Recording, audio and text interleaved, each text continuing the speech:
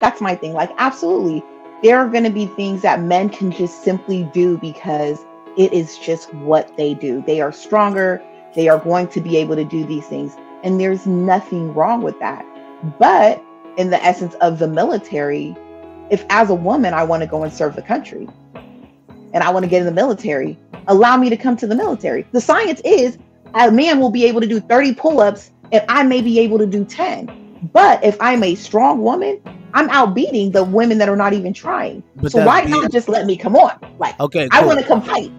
Okay, so if you're going to compete and we're going to like, but the military, you're not competing in the military. Absolutely not. In the military, we're fighting for, we're on the same team. No, it's true. Not that you're competing. It's not that, but you're going up against. It's like it's the best, the survivor, the fittest. It's the best, the last, right? A lot of motherfuckers don't even pass boot camp. You know what I mean? Right. And the ratio of women passing boot camp is very fucking low.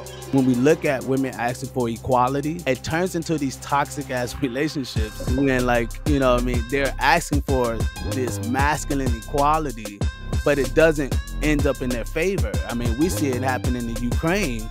They're even like pushing the female soldiers away because they know that they got these male soldiers. You know what I mean? And it's not that they're saying women can't fight. No, it's none of that.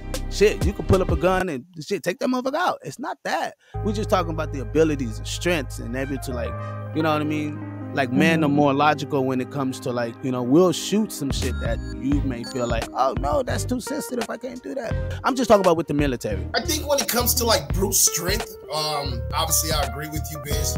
But I do have to say that I appreciate the insight and the sensitivity of a woman that was brought, that the military has accepted.